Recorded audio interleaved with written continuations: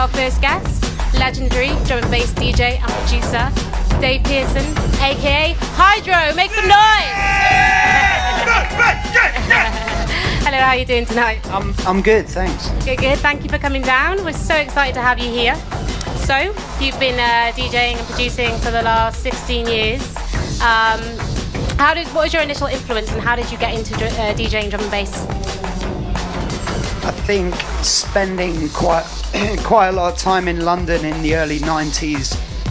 I'm not from London originally, but my father was living here, and just tuning into loads. I was too young to go clubbing, so I was listening to loads of pirate radio stations, and I'd spend all weekend just with my C90s recording everything I could, and then I just got into like that and followed the evolution of the music through. Sort of went off track a bit when it went all ragga. I wasn't really into that at the time, and got into sort of jazz and funk and stuff. And then I remember hearing Bookham in about 95, and he was playing Photech and Source Direct, and I realised that was me, that was what I was into. So, and then started DJing at university, and had a bit of a like eureka moment where I suddenly realised that was what I wanted to do. Yeah, that was it. I've been doing it since. University was a good time to realise what you want to do with your life. So obviously 16 years is quite a while. How have you seen the genre develop and change in those 16 years, positively and negatively? Okay, that's a big question. I think, it's diversified a lot, and there's loads of different niches, and sort of people follow certain niches and things, but for me, I've always liked most of it. I'm not big into jump up, that's not a secret, but I'm into all the different styles and the genres, and I think there's something good in everything. And how has it changed? I think basically it's gone global with the internet. I haven't really got any kind of, amazing insight that anybody else doesn't know, the internet has spread it around the world, it's grown, there's people making tunes all over the place. It's very easy to get software to make music now, so everyone can have a go. And I think that's a good thing. I think along the way, I think the one problem I have these days is that there's too many copycats, and there's too many people sort of just jumping on a sound and rinsing it. And I wish more people would just... the reason I like it is because you can incorporate anything into drum and bass, and I wish more people would just do that. That's it, really. Cool. And who, at the moment, do you rate as a drum and bass DJ and producer? Who would you like to collaborate with? That is a good question too. I'm lucky. It's no secret that I work with all kinds of people, and I really enjoy to work with other people because I feel like that gives me more versatility, because they have their sound that they're known for, and then when I get a chance to work with them, they obviously want to do something a bit different, and that works for me, so that's cool. But I know you were going to have him on the show the other day, but I'm really, really big into drum at the moment. He's amazing, and he started making quite a lot of 170, and I really like it. So I haven't even met him yet, but I've got friends who know him, and I'd love to meet him, and maybe get in the studio with him sometime. That would be a dream. That would be cool. But lots of people, really. I've been lucky to release for a lot of big labels over the years, but there's still a few that I want to tick off my list, so I'm kind of focused on that at the moment, just as a personal challenge, really. Yeah. So, DJ Rum, there's an invitation to work with Hydro if you're watching. You say that you've worked with a lot of big labels. Obviously, you've done quite a bit with Metalheads. For those of you at home who don't know, that's actually Goldie's label. How is working with Metalheads, and how did that come about? Okay, well, that's slightly preemptive. I have got one track coming out on Metalheads, should be out around about the beginning of next year. That's actually my first thing for them, but that's obviously a big privilege for me, because I used to go to the Blue Note on a Sunday in Hoxton Square religiously, and Metalheads is really like school for me. So yeah, I'm extremely honoured. And basically how it came about was, I have a good friend, a girl who now lives in the States, but I know her from she was living in Guernsey. Big up the Channel Islands crew. And she's a great singer. I've known her for years, and we always talked about doing something. And then one day she was actually coming to London to get a US visa to go to the States, and she had like 48 hours, and I was in the studio with Halogenics, and we had a mic, so I invited her to come. And then it was like the pressure was on. We had to write a tune for her, so we wrote a beat, and I found a piano sample, and then bless her, when I asked her to sing, she was like, what do you want me to sing? You know, like, I don't have lyrics or anything. So I suddenly felt a bit like, oh, I've maybe bitten off more than I can chew here. Like, and I went and sat down with a pen and paper and tried to think of like lyrics and write a hook, and we did that. And then down the line, it got passed to Sabre. He was in Bangkok. Goldie was in Bangkok. He played it to Goldie. Goldie was all over it, and it's coming out on Metalheads. So yeah.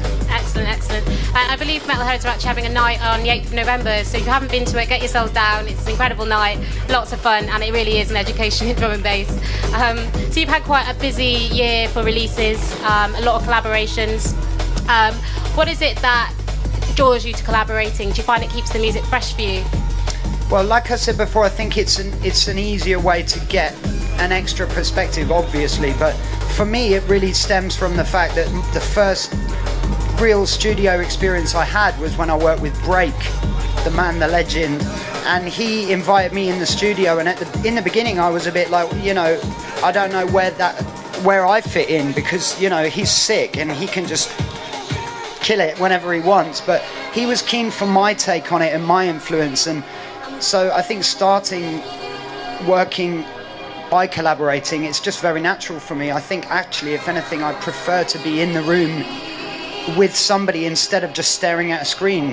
That's a bit boring, you know. I enjoy the chemistry that goes with working with other people, where you have moments of magic and you can share the experience and, you know, vibe like that. And that just, it's just how I started, and I enjoy it. And obviously over the years I've become more technical, and I've learned more about production and software and all the rest of it, but I've never really got out of that. I enjoy working with people. I'm better with humans than I am with machines. It's that simple. Well, that's a relief. And just quickly, what releases have you got coming up, and where can we expect to see you playing? I'm going to be on the road quite a lot over the next 2 months. I've got a gig in Peterborough next week. Then I'm going straight to Belgium. I've got maybe 5 gigs in Belgium. I've got a gig in Rotterdam. Big up the Blendits crew. That's the party in Rotterdam. I've got a release coming out for them. That's the launch party for the release. The release is on the 21st of October, and that's a collab with Emzine and Skeptics. Big up the Belgian crew. I've got quite a lot. I mean, the Metalheads track's coming on Platinum Breaks 4. That's Ivy Lab and Hydro, featuring Lucy and Frank Carter. That is January, I think. I've got a release probably next year with Utopia. That's with a dubstep producer called Abstract. Big shout out to the French crew. And War and Matiba, who are names to watch out for. They're very young producers from Montpellier, and they're absolutely killing it. Excellent, excellent. Sorry, we're going to have to wrap up.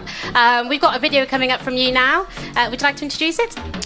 Yeah, I think it's Celestine, which is a track I made with my brothers from Bristol, Fields, Mako and Willem. Big shout to Utopia Records. And that is on Symmetry, out at the moment on the flip of Break. Music is better. If it's not too cheeky, I'd like to say it's one of the biggest 12s of the year. So big up Break, big up all the crew. Yeah, that's it really. Excellent, thank you so much.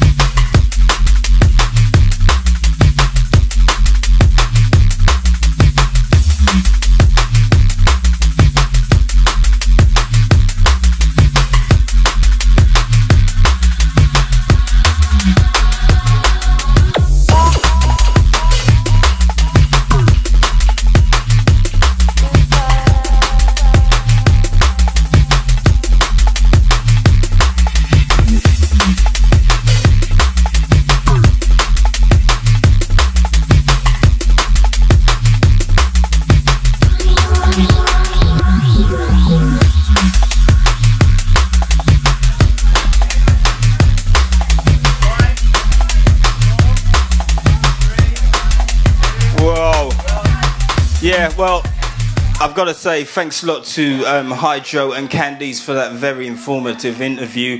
Wow, very articulate from the man. Now we're going to have him spin a couple of tunes for us in his own style. This is DJ Hydro.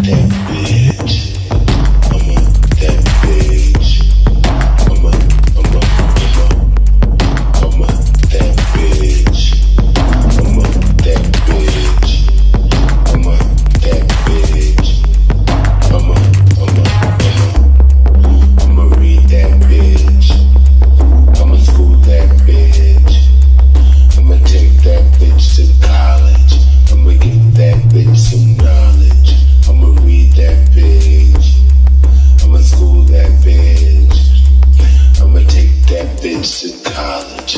I'ma give that bitch some knowledge. I'ma read, I'ma read, I'ma read. I'ma read, I'ma read, I'ma read. I'ma read that bitch. That bitch. School's in, I'ma read that bitch. I'ma write a message. Receive my shit when I act, when I'm not, when I spit it, when I kick, when I rip, when I dip, when I yard trick. What bitch you don't like my shit? What bitch wanna fight me? Trick in the back of the classroom, said the type of shit. Better shut your ass up before I reach you real quick. I'ma reach that bitch. I'ma teach that bitch. I'ma give that bitch some knowledge. I'ma take that bitch to college. I'ma reach that bitch. I'ma teach that bitch. I'ma take that bitch to college.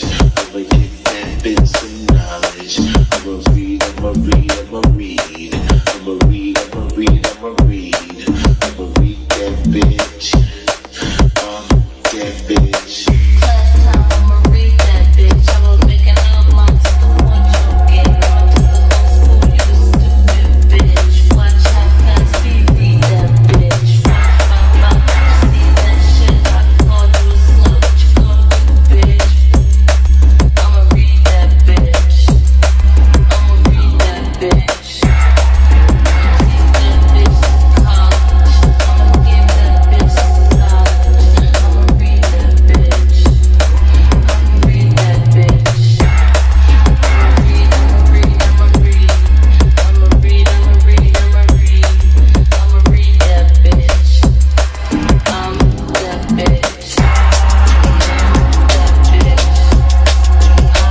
That bitch. It's gonna be cohesive. It's gonna be like decent. I'ma read that bitch. I'm that bitch. I'ma read, I'ma read, I'ma read. I'ma read, I'ma read, I'ma read. I'ma read that bitch. I'm that bitch. Period, don't get caught. Like a slaughterhouse, I'll bleed that bitch. Class president, I'ma lead that bitch. Take him outside, I don't need that bitch.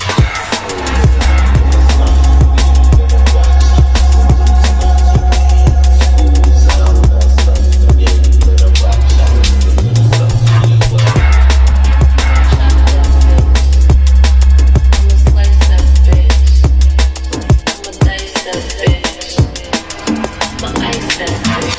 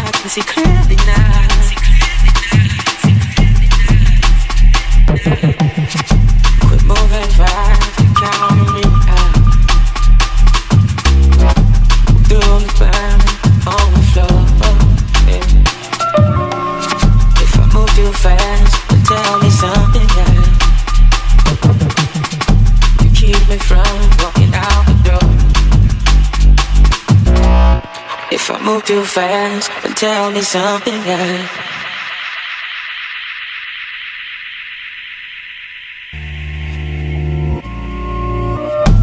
I will go 10,000 miles for your love, 'cause you're my everything in this complicated life. I will go 10,000 miles for your love, 'cause you're my everything in this complicated life.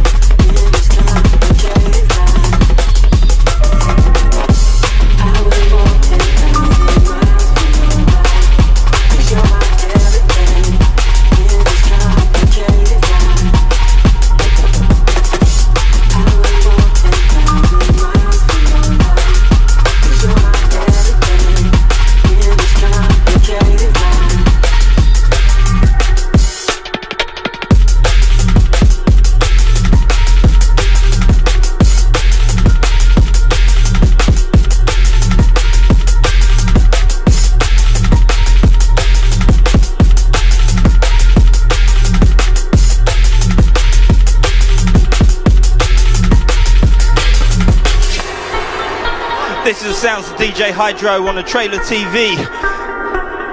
Getting very deep and very dirty.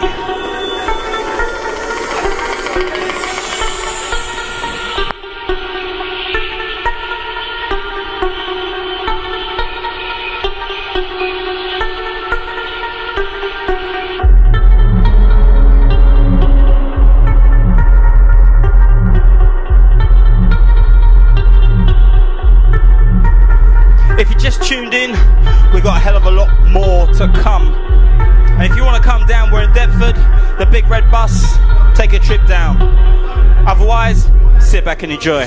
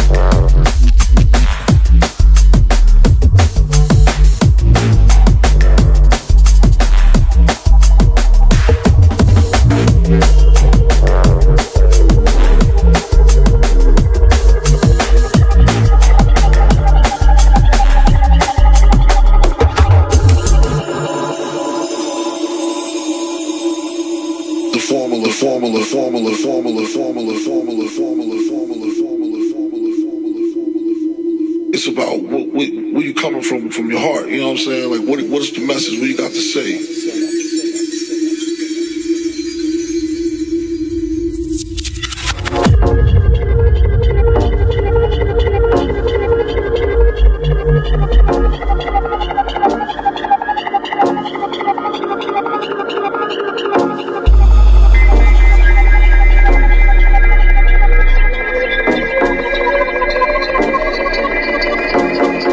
Keeping it rugged. Straight skills.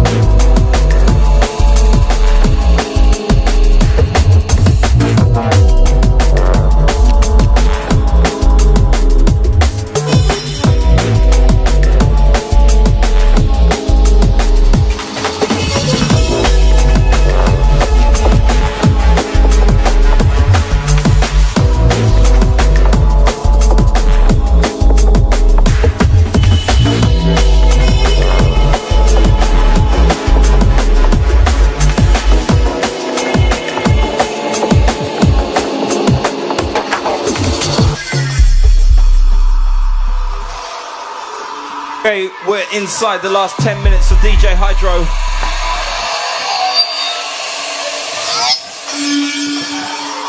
We got an interview with Mr. Slick Shooter.